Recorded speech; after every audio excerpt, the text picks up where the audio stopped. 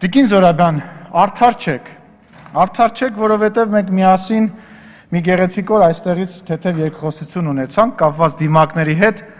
որտեղ ես ասում եմ, որ դիմակ կրել պետք չի, եւ դուք ասում եք ճիշտ է, որոշ դեպքերում նաեւ վնասակար է։ Համաշխարհային բժշկական կազմակերպությունը եւ ընդհանուր առմամբ աշխարհը նոր է նման բանի հետ առերեսվում եւ գիտեք ինչ մեղադրել ասել որ սկզբից սենց հետո նենց կարող եք նաեւ օրինակ Անգլիայի վարչապետին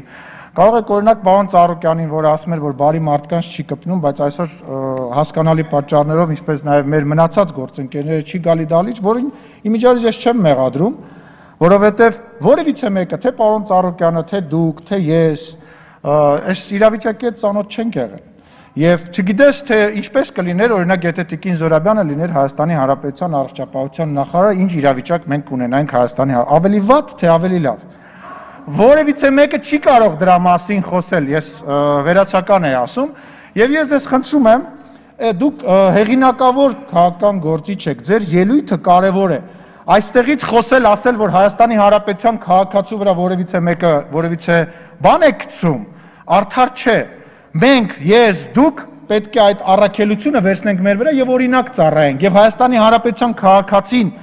եթե կարգապահ չլինի, իսկ ցավոք սրտի Հայաստանի Հանրապետության մենք բոլորս աչքի չենք ընկնում օրինակ գերմանացիների կամ չինացիների պես մեր կարգապահությամբ։ Մենք պետք է դա փոխենք, այո, եւ մենք դա անելու ենք եւ ես ձեզ խնդրում եմ, այստեղ Հայաստանի Հանրապետության գործող իշխանությունը, որը որ Հայաստանի Հանրապետության քաղաքացիից որևիցե բանով չի տարբերվում եւ իրեն չի տարբերում եւ չի առանձնացնում Եվ իր վրա է վերցնում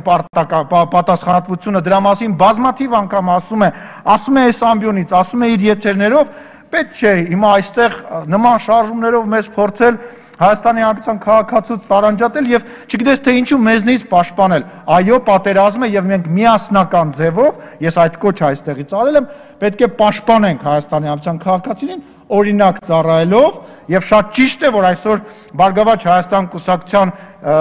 հայտնի падգամավորը դահլիճում չի նույն դիմակ չկրելու պատճառով եւ թող չգա եթե դիմակ չի կրելու շնորհակալություն